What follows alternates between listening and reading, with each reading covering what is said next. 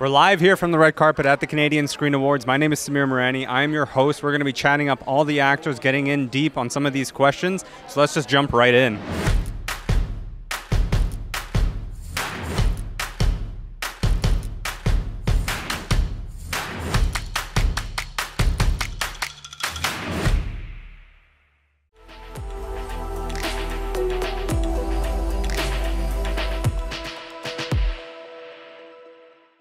You're at this point in your career when you can look back and go back in time, give your younger self one piece of advice. What would it be?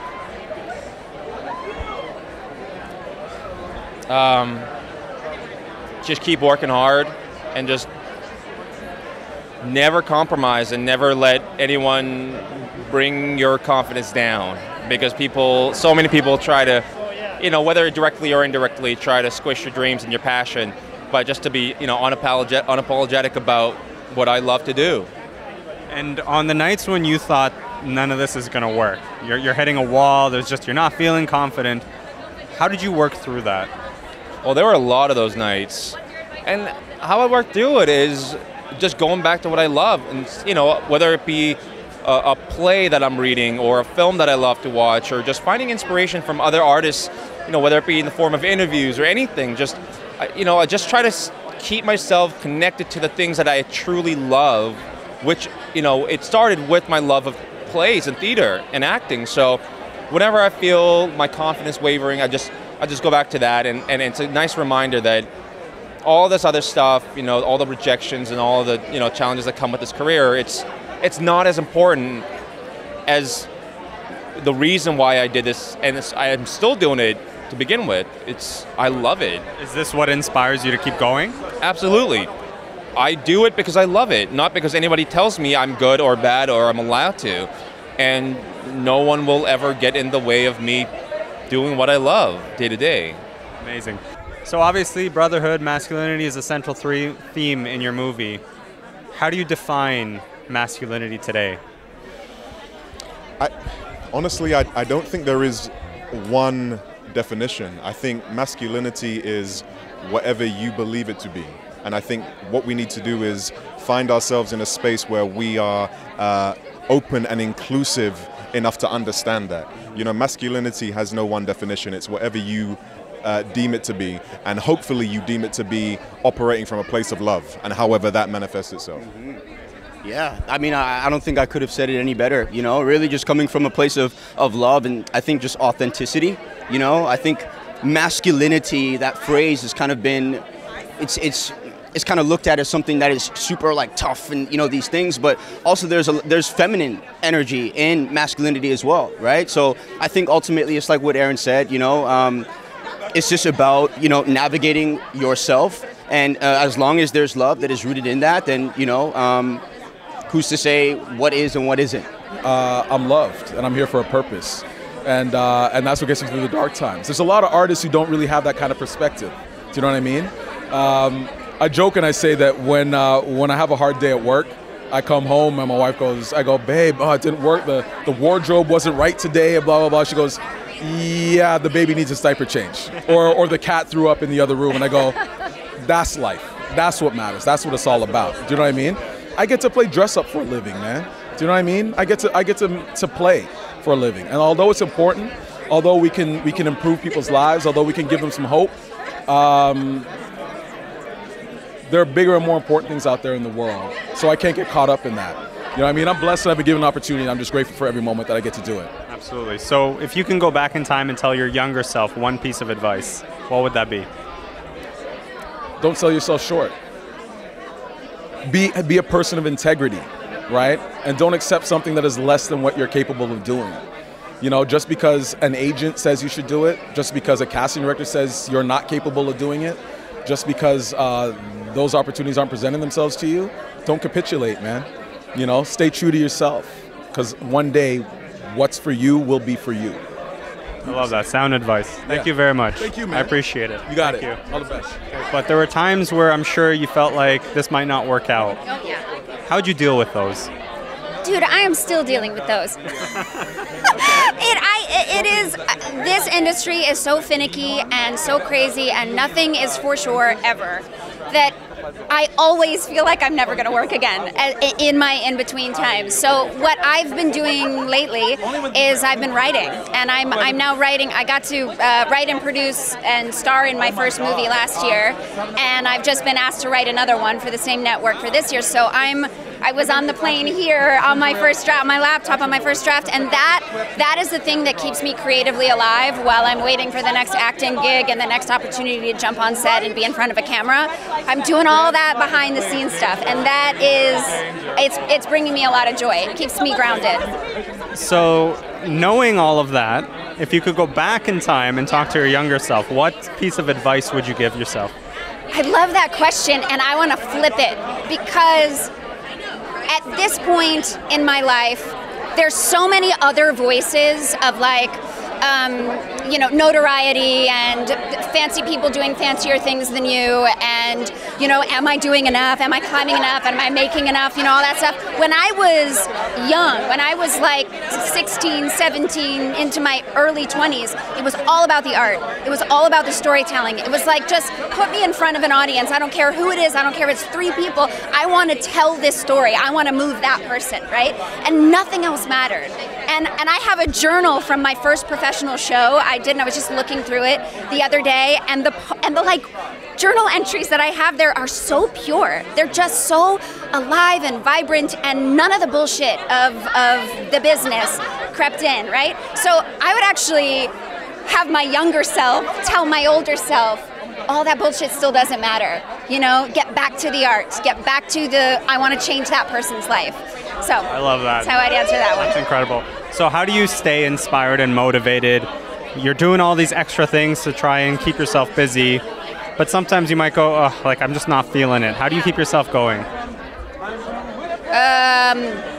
Therapy, yoga, hot yoga, breathing, and it's all of those things are the things that kind of keep me emotionally centered and stable. But it's also my family. It's like diving into my kids' world and recognizing that all this stuff is part of my life, but it's not my whole life. And actually, they're whole human beings that I'm here to shape and mold and support and help grow. And like, that's a really creative endeavor right there, to be like on that journey of growth with my kids.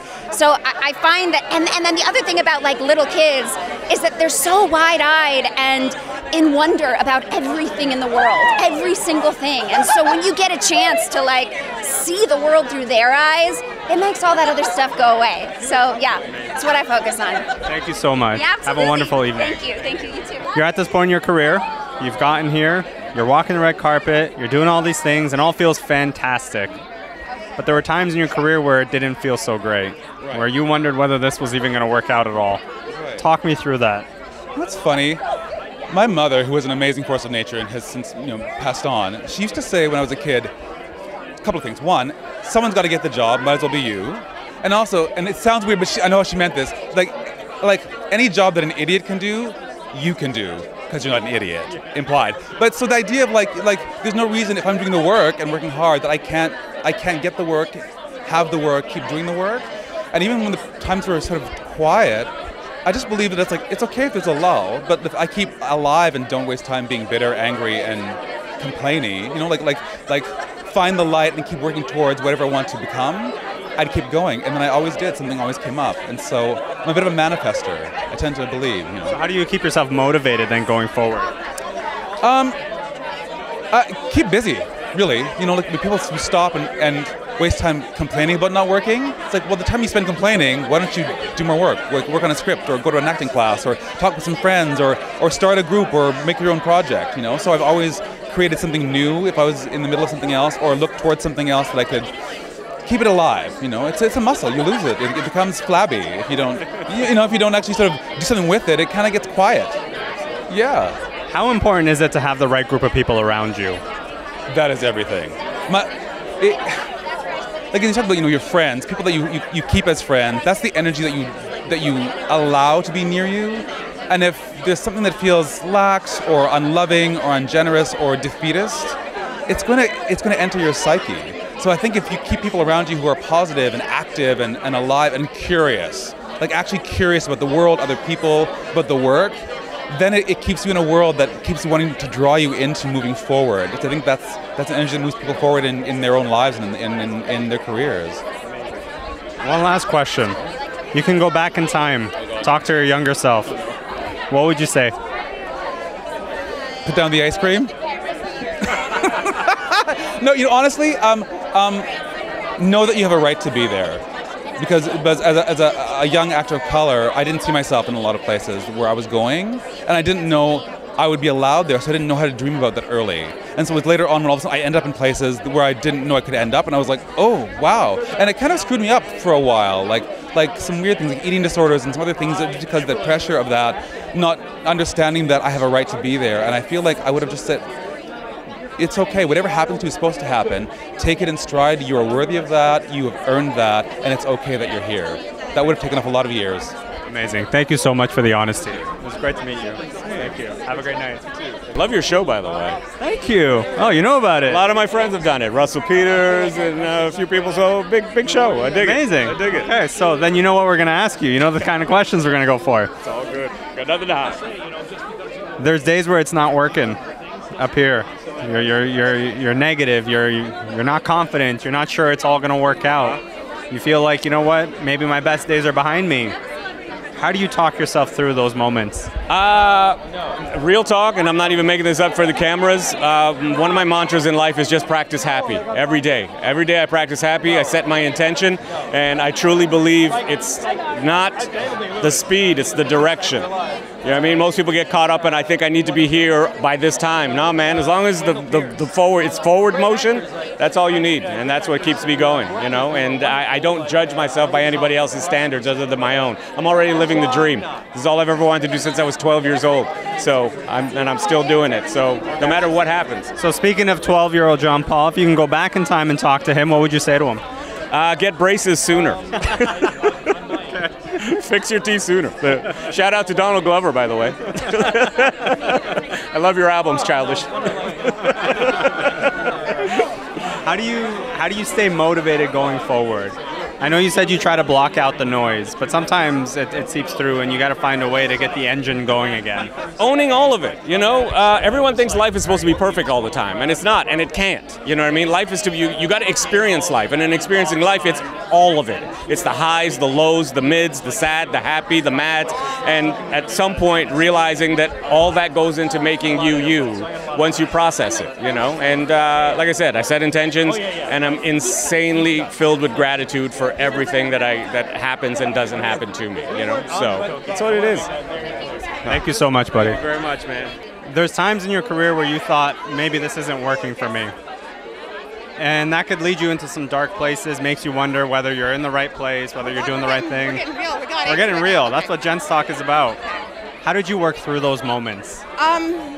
You know, I quit for 4 years. Once, the thing that kept leading me back was my love for what I do.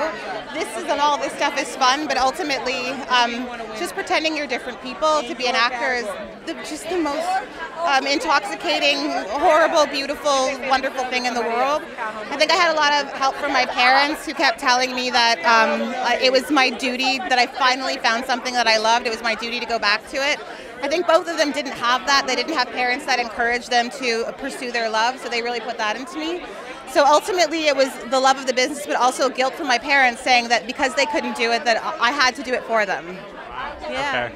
How important is it to have that circle of people that you can rely on and talk to, especially when you're not feeling like your best self? I think it's crucial. Unless you have a circle or at least one other person that can sort of lift you up when you're down, it's almost impossible to do it. We're only so strong, and if you have a community, however large or small, you have a community that you trust that can build you up, it's undoubtedly the most important thing. We're communal people, especially artists, and we need one another. It's what we feed off of. It's the stories that we tell are about one another. And so I think it's crucial, especially to younger artists or people starting out. I think the thing that I would always say to them is whatever you can do is find a solid community and then just stick with it. Speaking of younger artists, if you can go back in time and give your younger self a piece of advice, what would it be? To ask for help more. Instead of being so proud or wanting to project this idea of perfection and the fact that I can do it by myself, ask for help all of the time. And usually when you ask for help, 9 times out of 10, people say yes. I don't think I ever anticipated that. So ask for help. Ask. Thank you so much for your time. You look incredible. And it is a journey. You're not always going to be, it's like life, right? You have highs and your lows. You can always be at the high. You have to experience the low, because then when you have the high again, then you have something to celebrate and look forward to. So I'd say ride the waves. And I literally am telling myself that right now, because, I don't know if you heard, but they just canceled my show, child. So it's like I'm riding the wave, and it's like I'm trusting the universe that the next great thing will come along, and I'll be ready for it. So I'm learning to, in the moments of calm or quietness, to be quiet, to be just that. And when you are sitting with yourself, yeah, what are you saying to yourself? How are you staying motivated? Prepare me, get me prepared. So in this time where I'm maybe not working or I don't have a heavy schedule, prepare me for that next opportunity. So that's what you do in the meantime. You prepare for the next. And if you can go back in time and give your younger self a piece of advice, yeah, what would that be? Don't forget to have fun. Don't forget. Always have fun when you're doing it. Because, you're in this business, sometimes it can be kind of crazy. And folks can look at you crazy, talk to you crazy, act crazy. So you just have to remind yourself, have fun. Because you might choke somebody. Like right now, like turn the AC on before I choke somebody. Yes. Thank you so much. Thank you so much. Wonderful. You too. You're looking sharp. You're probably feeling great. But there's times in your career where you may not have felt so great, where you didn't think that you looked your best. You didn't feel like you were your best, most confident self. Oh my God. How did you talk yourself through those? I think I'm doing it right now. This is not what I do. Like I like playing characters and playing make-believe. This is the hard part. Anytime I have to speak as myself. So I think I'm talking myself through it right now. There's so much self-doubt in our careers, and I think there's like an expectation that as performers we also like know how to be humans on stage as ourselves, and I find that really challenging. Yeah. And how do you keep yourself motivated going forward day after day, especially when the self-doubt creeps in? I think just finding a sense of like playfulness and remembering why I started, which was just like the fun of it, and yeah, it's like playing make-believe. So if you could go back to your younger self and give yourself a piece of advice, what would that look like? You know what, honestly, I want advice from my younger self. Sometimes I feel like my younger self was more confident than I am now. I feel like as you get older, sometimes you like lose some of that. Like, I'm trying to go back to that, I think. How's that process going? It's wild. Do you find that you're able to tap back into that? Yeah, I think there's moments where I'm like, oh yeah, this reminds me of like the fun of doing improv as a teenager and like discovering that and why that was important. There's those little glimmers where you're like, oh yeah, it can be like that again. Yeah. Amazing. Thank you so much. Thank you. You're an award recipient this evening. Earl Grey Award. That's right. For what, a whole lifetime of work? Exactly, a whole lifetime of work. Right, Nick. But during that entire lifetime, as much as there were ups, there were downs.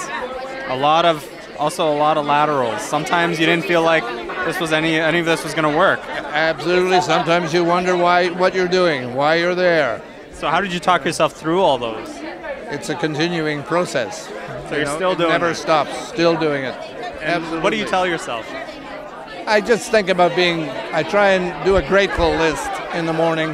I think about things I'm grateful for. And one of the things is I've been relatively successful in the business, and that's enough.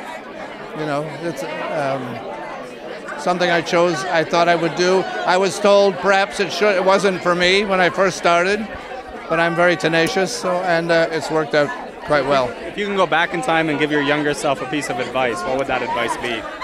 It's probably, like you were saying, about confidence and about following your heart, following your gut, and doing what you want to do.